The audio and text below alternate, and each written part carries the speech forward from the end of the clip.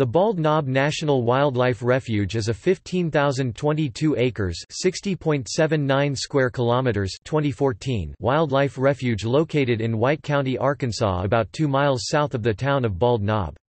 The refuge is managed by the United States Fish and Wildlife Service. The refuge features large numbers of migratory waterfowl and bald eagles during the winter months.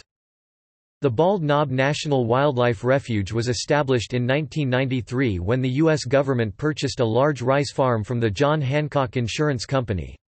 The refuge consists of 4,522 acres (18.30 square kilometers) acres of agricultural land, 4,201 acres (17.00 square kilometers) of bottomland hardwood forest including wetland sloughs and oxbow lakes, 6,188 acres (25.04 square kilometers) of land being reforested, and 111 acres (0.45 square kilometers) of roads, levees, and other man-made facilities.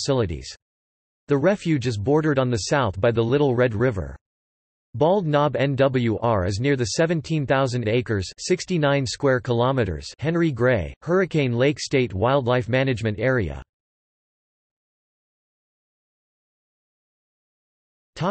Wildlife.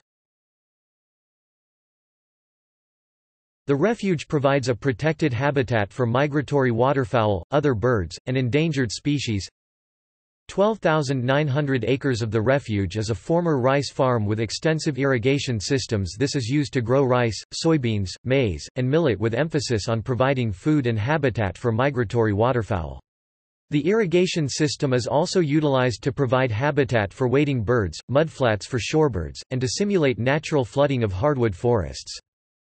Bald Knob National Wildlife Refuge is part of the most important wintering area for ducks in North America.